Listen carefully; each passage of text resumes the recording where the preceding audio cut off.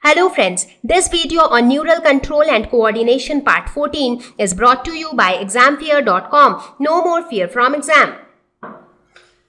So in order to understand the concept of impulse transmission, we will talk about some new terms here. So what is impulse transmission? So when I say impulse transmission, I mean the transmission of the electric impulse. So by now what all we studied? We studied how what happens when the axon gets excited or when the neuron gets excited, how the transmission takes place or the conduction takes place throughout the length of the axon. So now till here it has reached. Now the question is, how will it jump from one neuron to another? In order to understand that, we have to understand what is synapse. So it is a junction between the two neurons. So here if you see, these are the two neurons. This is neuron 1 and this is neuron 2. So the junction between these two, that is this junction, is known as synapse.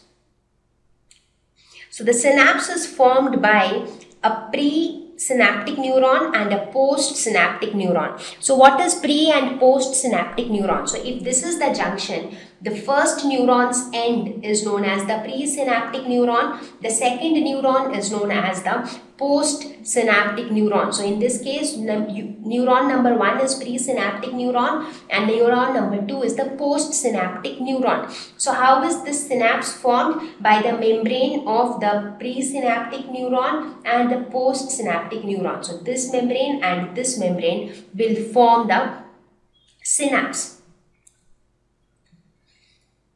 Now let us look at the structure in. So this is how the structure will look like. Let us suppose if you magnify this portion, this is suppose the membrane of the presynaptic neuron, and let us suppose this is the membrane of the postsynaptic neuron. So this junction is the synapse, right? Now in some cases there might be a gap between these two membranes. So it can be like this also. That is, there is a gap between these two membranes. So what is this gap known as? This gap is known as the synaptic cleft. So it is gap between the membranes of pre and post synaptic neuron. So the gap is known as the synaptic cleft. Now there are different types of synapse. So we understood the concept of synaptic cleft. Now another important question that might arise is, if there is a gap between the two membranes, how will the impulse jump over that gap? How will the impulse cross that gap? So we have to understand the impulse transmission across that synaptic cleft. That is one important thing that we have to do. Now before that, let us look at the different types of synapse. There are two types of synapse. One is electrical synapse and the other one is chemical synapse. These are the two types of synapse. So what is an electrical synapse? Here the presynaptic neuron and the postsynaptic neuron membranes are very close to each other. So basically it is something like this. This is the presynaptic membrane and this is the postsynaptic membrane. So you hardly have any gap between the two. Then it is known as electrical synapse. So in this case, impulse can directly flow. I mean, here the conduction of impulse will be the way it was happening in case of one particular neuron, right? Because there is no gap, so there is no tension of crossing that gap. So here in a very similar way, the action potential will get shifted from one region to the neighboring region, and in a similar fashion, it will get transmitted from one neuron to another. So impulse transmission here would be similar to impulse conduction along a single axon, right? The concept will remain the same. No much difference as such. But if you talk about the chemical synapse, here the presynaptic and the postsynaptic neuron membranes are separated by the synaptic cleft. So there is a gap. So the impulse actually need to cross that gap, and that is the challenge. So now we have to understand the process of impulse transmission across the synaptic cleft. So let us spend some time understanding this. Now here again we will pay some attention towards the structures which are present around the synaptic cleft. Now if you talk about the axon terminals, because near the synapse it is the axon terminals of one neuron which communicate with the cell body or the dendrite part of the second neuron. So in the axon terminals, we have synaptic vesicles. And the synaptic vesicles contain the neurotransmitters. We have already discussed all this, right? So this is how it would be. So this is the junction. The highlighted portion is the synapse or the junction. So if you actually magnify it, you will see that this is the axon terminal.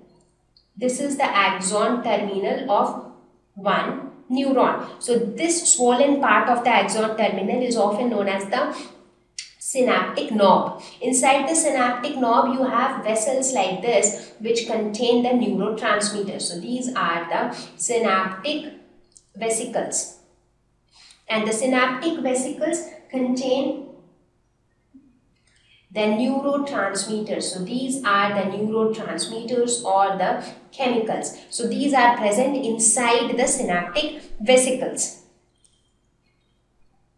Now, when the action potential reaches the axon terminal, because the action potential is actually being carried throughout the length of the axon. Now, when it actually reaches the terminal, that is this portion, or let us say here this portion. So, when it has actually reached here, so what happens? When it reaches there, the synaptic vesicles move towards the presynaptic membrane. So these vesicles, they start moving towards the membrane. So this is the final membrane. In fact, you can call this as the presynaptic membrane. So these vesicles will start moving towards the presynaptic membrane. And then the neurotransmitters will be released into the cleft. As soon as the synaptic vesicles touch the presynaptic membrane, the neurotransmitters will be released here. Right? So the neurotransmitters will be released in the synaptic cleft, that is in the gap area. So what will happen? These neurotransmitters are nothing but chemicals that communicate the information. So these are the chemicals. So now these chemicals will be picked up by their receptors. Now these neurotransmitters will bind to their respective receptors on the postsynaptic membrane. Let us suppose this is the postsynaptic membrane, this black colored structure. So here you have the receptors. So these are the receptors. So these receptors will pick up the neurotransmitters from the synaptic cleft and it will bind to the neurotransmitters. Now this binding will open the ion channels, allowing entry of ions which can generate a new potential in the postsynaptic neuron. So the generation of action potential, the process of action potential generation. So normally also in any neuron, how was the action potential generated? It was generated when the neuron was depolarized, right? That is when the neuron was excited. Then what happened? The voltage gated ion channels opened up, and that is how the action potential was generated. So the similar thing will happen in this case also. When these binding will take place, as soon as the binding takes place, the ion channels in this next neuron, the ion channels will open up. So all the positive ions will start entering inside. So the polarity of initially the resting membrane, till now, as long as these binding had not taken place, the neuron 2 was in the resting phase. So resting phase means inside it was negative and outside it was positive. But as soon as these receptors bind to these molecules, what happens? The voltage gated ion channels will open and a lot of positive ions will start moving in. As a result, what will happen? Inside will become positive and outside will become negative. So depolarization will take place, and this potential difference would be called as the action potential, and then the entire process will repeat. So this action potential will then get transmitted to the neighboring region and so on, and that is how it will get transmitted in the next neuron. So now you are trying to understand the concept that how the synaptic cleft is crossed. So the synaptic cleft is basically crossed with the help of the chemicals called neurotransmitters, which are present inside the synaptic vesicles. So these synaptic vesicles which you see here, they are nothing but they are sac-like structures, or they are vessel-like structures that store chemicals.